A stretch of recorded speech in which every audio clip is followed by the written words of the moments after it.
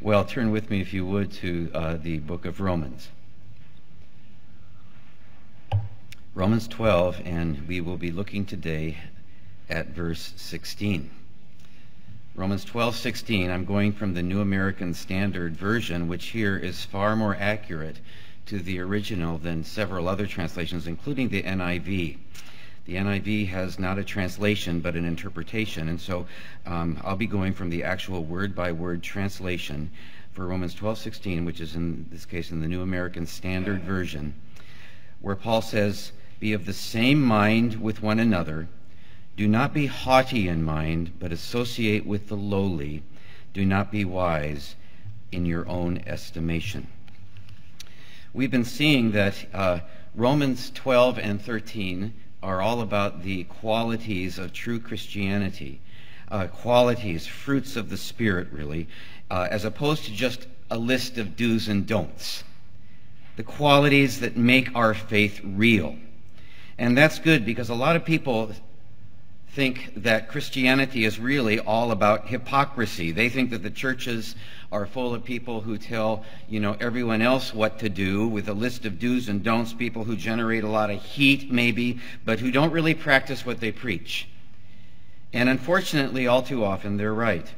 And so the first thing that Paul does after 11 chapters of analyzing the Christian faith doctrinally is to show us how to actualize it practically, not in other people's lives, but in our own lives.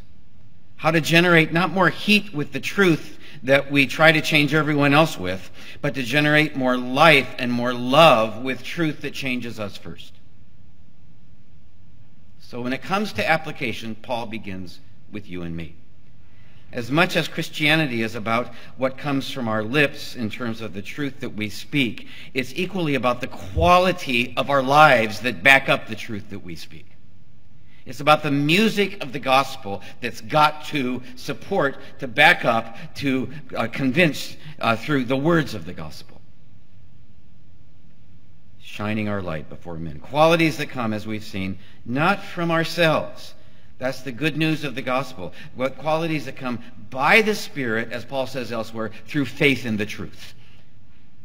And then his word does its work in our lives. We saw a few months ago that Paul began here in verses 3 to 8 with the quality of humility. And now in verse 16 he brings it up again. So important is it. But this time he uses different words to flesh it out in a different way. Again, he says, "Be of the same mind toward one another. Do not be haughty in mind, but associate with the lowly. Do not be wise in your own estimation." So why would this quality, the quality of humility, be so important that it would show up twice in the space of a single chapter where he lists the cream of the cream when it comes to practicing our faith? John Calvin, the great theologian, once said that there are three essentials to true Christianity. He said the first is humility. And if that's so, what do you think the second is? Humility. And the third is humility. If the Creator is holy, holy, holy, then the creature of all things ought to be humble, humble, humble. Because if we could only see how far we've fallen from His glory, even as Christians, that would be fundamental to who we are. Humility is fundamental to how we become Christians in the first place, and it's fundamental to how we grow as Christians in the second place. It is one of the fundamental qualities of true Christianity. Of all the qualities that Paul lists in these two chapters, there are only three that he brings up two times. The first is brotherly love or charity, as we've already seen. The second is mercy, and we'll see it the second time next week. But the third this week that is mentioned two times is humility. And here in Romans 12:16, at the heart of this verse, Paul gives us really the ultimate signs and secrets of true humility, as I've titled this message. He says, "Be of the same mind toward one another." And then here's the heart of it, out of which a lot of it grows. "Do not be haughty in mind, but associate with the lowly." And then he concludes, "Do not be wise in your own estimation." Now, as we unpack this verse, this is rather typical of Paul. It's much like what's called a chiasm in the Greek, where on either side of his main point, he reinforces it by saying the same thing, but in a different way. Again, The heart of the teaching is at the heart of the verse in the middle phrase. And on one side of the phrase, he says that we're to be of the same mind with one another, which is one part of humility. And on the other side of it, at the very end, he says, do not be wise in your own estimation, which is another part of humility. And then in the middle, the heart of it, he says, do not be haughty in mind, but associate with the lowly, which is really, we're going to see today, in a lot of ways, the heart of humility. It's the sign and secret of true humility, and that is, as we'll soon see, the degree to which we associate with the lowly. But let's start at the beginning. On the front side of the verse, Paul says that we're to be of the same mind. And again, this is the literal translation, which is what I'm going from. We're to be of the same mind with one another, with other followers of Christ. This has to do with our relationship with the church. Not being of the same mind means that in some way you're holding God's people with arm's length. Maybe with your nose held high. That's the idea here. And the idea is that if you're holding the church at arm's length, it's likely pride that's making you do it, the opposite of humility. I never thought of that way until I ran into this verse. At one time, I thought that they were the prideful ones, the ones in the church. Little did I know that it was actually me. As I pointed the finger at them, little did I know that there were 4 fingers pointing back at me as I kept my distance from God's people. Paul's talking about a camaraderie kind of with the people of God here, and he's saying that the opposite of that can be a kind of snobbery. And so one key step to true humility for a lot of people is to become part of God's people in a meaningful way. A lot of Christians aren't. It sure was true for me. It was a very humbling move to come to church. It felt like I was joining, and this is how my snobbery way back then, this was back in the early 70s, just after high school, it felt like I was joining a bunch of sheep, mindlessly parading to church, which said a lot more about me than them, I found out later. It all began back in high school when, for a number of reasons, I backed away from hanging out with Christians. And slowly but surely, something happened. They say absence makes the heart grow fonder. Well, that may be true with some people, but when it comes to the church, the opposite is what's usually true, because in your absence, your separateness, so often makes you not fonder, but harder, even bitter. Distance creates disdain and even disgust among when we stay away. Even if you weren't angry when you left, and all the more if you were angry when you left. I began to scorn the church and all these little groups and activities and all the lingo and all the sheep mindlessly flocking to the fold every week, while all the rest of us, were doing sensible things on Sunday morning. Like sleeping in, like reading the paper, like hiking, skiing. I mean, really, all they're doing at church is preparing for eternity. Got to the place where the negatives were all that I saw. Because you see, distance creates stereotypes, and you start to paint all the warts red. So easy to do that with people, with your spouse, with friends, and with the church. And finally, that's all you can see, and you start to imagine some that aren't even there. I went through several years of separation before God brought me back. And you know something? I never got my act together in life until I threw my lot in with the whole lot of them, for better or worse. With the church, warts and all. My high-mindedness over them only left me when I became of the same mind with them. Because so often the opposite of camaraderie is snobbery. The opposite of commitment is contempt. And it'll be one or the other. And it's not just me. In my experience over the years, over the last 30-some years as a pastor, not always, but often, it is either or. You'll be of the same mind, warts and all, or you'll be of a separate mind and you'll start painting all the warts red. It's just what happens. becomes the devil's playground when you're distant. So which will it be, commitment or contempt? And really, it's not only contempt for God's people, it's contempt for our own good. Because according to Proverbs 18:1, he who separates himself seeks his own desire and quarrels against all sound wisdom. Let me read that again. He who separates himself seeks his own desire and quarrels against all sound wisdom. That's why the writer of the Hebrews said in the famous verse, let us consider how to stir up one another to love and good works, Hebrews 10:24 and 25, not forsaking our own assembling together, as is the habit of some.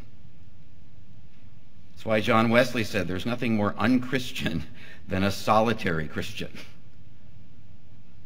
A solitary Christian is unchristian because we were created in Christ Jesus to be parts of a body, not to be separate. A solitary Christian is unchristian because we become more unchristian apart from the body, unchristian in our pride and a whole lot of other areas. That's why another man wrote, go to God alone, and he'll certainly ask you an embarrassing question.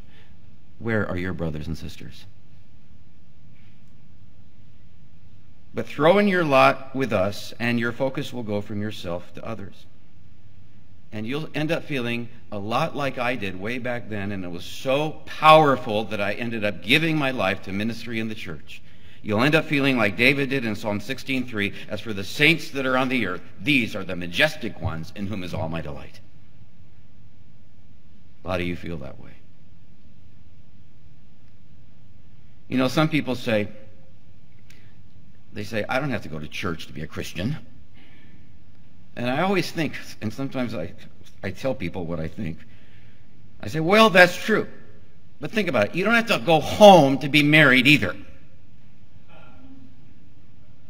Right? That's saying the same thing. Don't have to go home to be married. But if you want a healthy marriage, you better go home. Duh. On a pretty regular basis. And if you want to be a healthy Christian, you need to go to church on a pretty regular basis. But most American Christians don't. The average for evangelical believers is once every 3 weeks. It's why one pastor said, he said this, I don't know why some people change churches. What difference does it make which one they stay home from?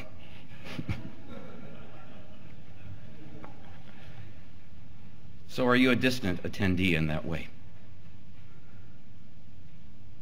That too can produce contempt. Oh, be of the same mind with one another. Don't keep your distance. There are so many excuses people use to justify their distance, their sparse attendance. Many of them are pretty funny if you think about it. In fact, I clipped this from the Denver Post a while back. It's titled, 12 Reasons Why I No Longer Go to Sports Events. It's actually an advertisement for a church. Reason number 12, I don't want to take my children because I want them to choose for themselves what sport they like best. Reason 11, since I read a book on sports, I feel I know more than the coaches anyhow. Reason 10, my parents took me to too many games when I was growing up. Reason 9, the games are scheduled when I want to do other things. Reason 8, the band played some numbers I'd never heard before. Reason 7, some games went into overtime and I was late getting home. Cardinal sin, right? I've heard that a lot of times. I was sitting with some hypocrites. They came only to see what the others were wearing. Reason 5, the referee made a decision with which I could not agree. Reason 4, the coach never came to call on me. Reason 3, the seats were too hard and not comfortable. Reason 2, the people with whom I had to sit didn't seem very friendly. Reason 1, every time I went, they asked me for money.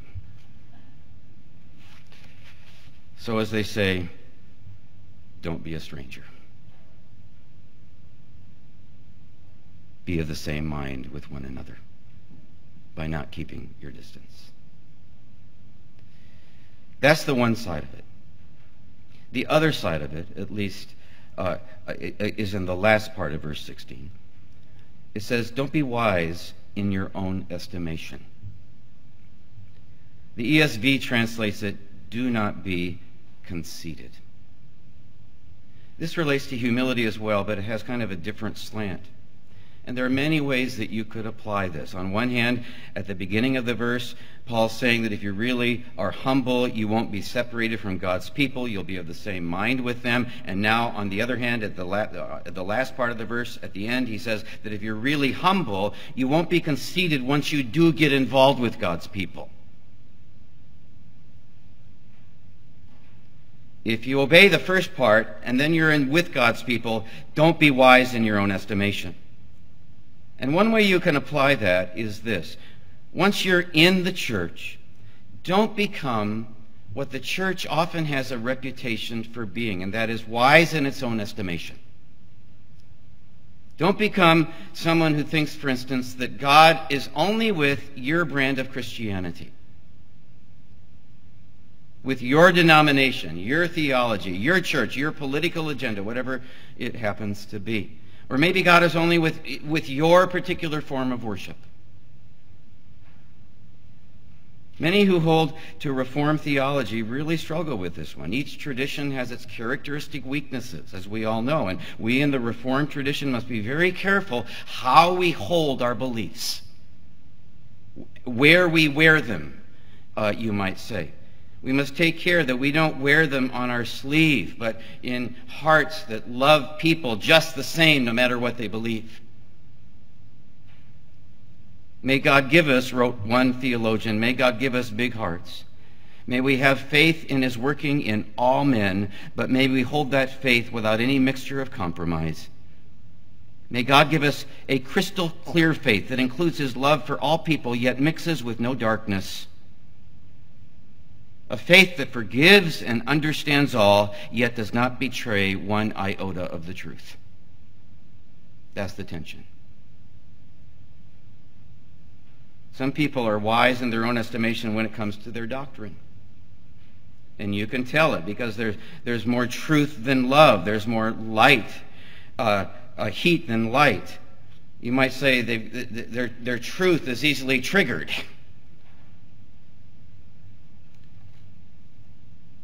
It's a narrowness which thinks that God is only with our brand of Christianity. That's why Peter Marshall said, "Oh Lord." Years ago, he was the chaplain. Some of you may remember him, of the U.S. Senate. He was a Scottish-American preacher like Alistair Begg.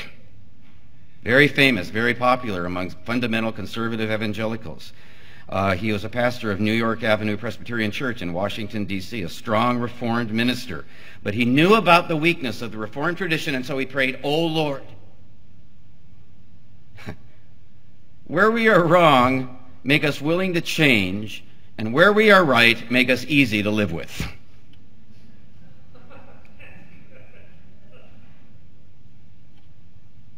Some of you struggle with this. Some of us have struggled with it. Some of you did in the past, but you've grown so much in this area. I've seen it. Oh, may God give us big hearts without sacrificing one iota of the truth. Do not be wise in your own estimation. Do not be conceited in your convictions. One of many ways that you can apply this. But the heart of it, as I said, is in the middle of the verse, where Paul writes, "Do not be haughty in mind, but associate with the lowly." Again, this is one of the most telling of all the signs and secrets of true humility. It's how you work humility deeply into your soul, and that is to associate with the lowly. In fact, that's often what coming to church means. It means associating with the lowly. Like it says in 1 Corinthians 1:26. "For consider your calling, brethren, that there were not many wise according to the flesh, not many mighty, not many noble, but God has chosen the foolish things of the world to shame the wise. God has chosen the weak things of the world to shame those which are strong, and the base things of the world and the despised God has chosen, the things which are not, so that he may nullify the things which are, so that no man may boast before God." But by his doing, you are in Christ Jesus, who became to us everything, wisdom and sanctification and righteousness and redemption, so that just as it is written, let him who boast in the Lord. Church is full of a bunch of lowly people in a lot of ways. Many of you feel that way, whether because of your present life, your present station in life, or your past, or both. And that's what keeps many away from church. They don't want to associate with the lowly. Maybe that's what's kept some of you away, and maybe sometimes it still does, not realizing that there is a richness in the midst of lowliness, especially when God brings you down, that you'll not get anywhere else. And in such churches too, you'll find that, if you give it a chance. Do not be haughty in mind, but associate with the lowly. What does Paul mean by associating with the lowly? Well, it also means what Christ told us at the very end of his ministry. He saved the most important for last, and so he said in Matthew 24, when the Son of Man comes in his glory and all the angels with him, then he will sit on his glorious throne.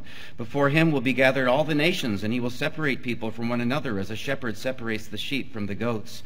Then the king will say to those on his right, come, you who are blessed of my Father, inherit the kingdom prepared for you from the foundation of the world.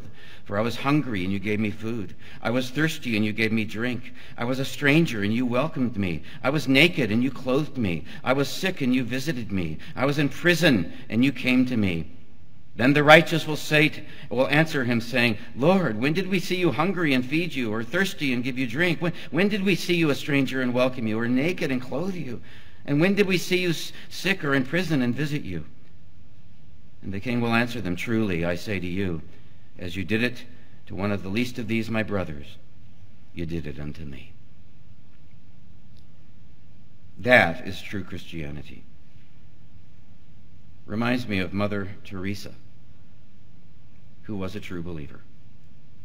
When my wife, Julie, and our daughter, I think it was in, her junior year when you guys went to Africa together of high school, when they went on a short-term mission trips to Africa a few years back, they visited Mother Teresa's home for the orphaned and the crippled,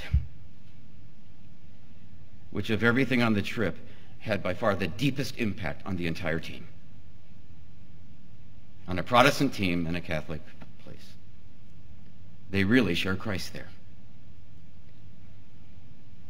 It also impacted the editors of Time magazine. They put it this way a few years back in a cover story they did on her the week after she died. She tenderly cared for the abandoned, the sick, washing their wounds, soothing their sores, preparing them for death. They must feel wanted, loved, Mother Teresa said. They are Jesus for me. So who is Jesus for you? Who do you treat like God? Time magazine had this under the cover story title. She was beloved as a helper to the lowest of the low. That's right out of Romans 12:16, our verse for today. But she protested that she could do no less than she saw her God in each of them. No wonder they called her a seeker of souls. It's just like some of you who attend church here. Many of you are associating with the lowly. From prison ministries, which has gone on for years, some of you still are, to helping the hungry, to ministering to the disabled, whether the disabled in your own home or with Johnny and friends. It's a beautiful thing. To sawing wood for people who can't afford to do it on their own. It's one of our enduring passions as a church. At least it is among many of you, which is why one of our values say that we seek to thrive, let me read it, as a caring community. And then it goes on to say this: among our members are many who care about people in need. Ministers of mercy who work behind the scenes through quiet acts of service within and outside our church family. And in so doing, you are demonstrating and cultivating true humility, the heart of true Christianity. He wants us to be seekers of lowly souls too, because he's the seeker of the lowly soul. God is a seeker of lost and lonely souls. It's what we all were once. And maybe that's who you are, a poor soul who's been brought low. Well, he came for you. And we want to be for you too, because that's what the church is all about. You know, a man named Johnny Cash knew all about this, which is why he took very seriously Christ's injunction, as some of you know, to visit those who were in prison. He had a powerful prison ministry. He was brought low, and he brought himself low again and again and again, all through his career. And then he came to Christ. And he learned about the supreme quality of true Christianity, of associating with the lowly. And so deeply did it impact him, and what God did with him and what he wants to do with others, that he used to tell this story. He just loved this Christmas story that celebrates this truth, the truth that Mother Teresa put into action and that many of you do too. And it's a story about a lowly shopkeeper named Comrade, a shopkeeper who did the same. Listen carefully to a story of true Christianity told by one who knew what he was talking about, the story of the Christmas guest. It happened one day at the year's wide end. Two neighbors called on an old-time friend. They found his shop so meager and mean, made bright with 1,000 boughs of green. And Conrad was sitting with face ashine when he suddenly stopped as he stitched a twine and said, "Old friends, at dawn today, when the cock was crowing the night away, the Lord appeared in a dream to me and said, 'I'm coming your guest to be.' So I've been busy with feet astir, strewing my shop with branches of fir. The table is spread and the kettle is shined, and all over the rafters the holly is twined. And now I will wait for my Lord to appear, and listen closely so I will hear his step as he nears my humble place. And I open the door and look in his face." So his friends went home and left Comrade alone, for this was the happiest day he had known. For long since his family had passed away, and Conrad had spent a sad Christmas day. But he knew with his Lord as his Christmas guest, this Christmas would be the dearest and best. He listened with only joy in his heart. With every sound he would rise with a start, and look for the Lord to be standing there in answer to his earnest prayer. So he ran to the window after hearing a sound, but all that he saw on the snowy ground was a shabby beggar whose shoes were torn, and all his clothes were ragged and worn. So Conrad was touched and went to the door and said, "Your feet must be frozen and sore. I have some shoes in my shop for you, and a coat that will keep you warmer too." So with grateful heart the man went away. But Comrade noticed the time of day. He wondered what made his dear Lord so late, and how much longer he'd have to wait. When he heard a knock, he ran to the door, but it was only a stranger once more. A bent old crone with a shawl of black, a bundle of branches piled on her back. She asked only for a place to rest, but that was reserved for Conrad's great guest. But her voice seemed to plead, "Don't send me away. Let me rest for a while on Christmas Day." So Conrad brewed her a steaming cup and told her to sit at a table and sup. But after she left, he was filled with dismay, for he saw that the hours were passing away, and the Lord had not come as he said he would. And Comrade felt sure he had misunderstood. Then out of the stillness he heard a cry, "Please help me and tell me, where am I?" He stood disappointed as twice before, but shook off his sadness and went to the door. It was only a child who had wandered away and was lost from her family on Christmas Day. Again, Comrade's heart was heavy and sad, but he knew he should make this little girl glad. So he called her in and wiped her tears and quieted all her childish fears. Then he led her back to her home once more. But as he entered his darkened door, he knew that the Lord was not coming today, for the hours of Christmas had passed away. So he went to his room and knelt down to pray, and he said, "Dear Lord, why did you delay? What kept you from coming to call on me? For I wanted so much your face to see." when, soft in the silence, a voice he heard, "Lift up your head, for I kept my word. 3 times my shadow crossed your floor. 3 times I came to your lonely door. For I was the beggar with bruised cold feet. I was the woman you gave to eat. And I was the child on the homeless street."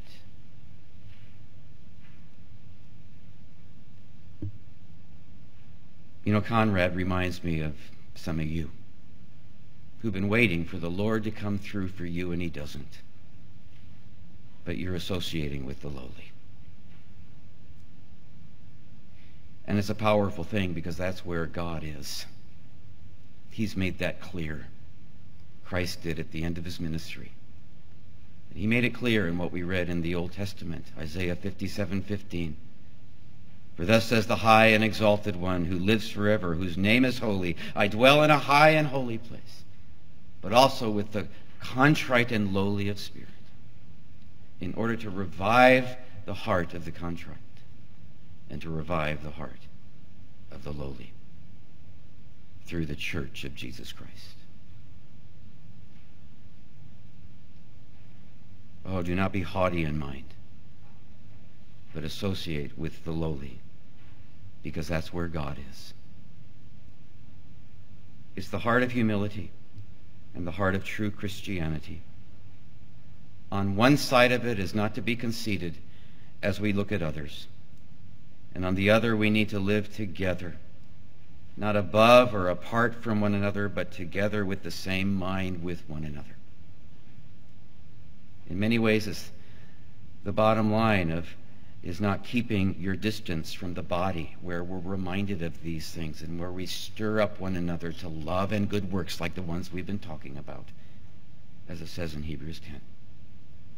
The bottom line of it all is not keeping our distance from the body, but embracing it wholeheartedly, warts and all.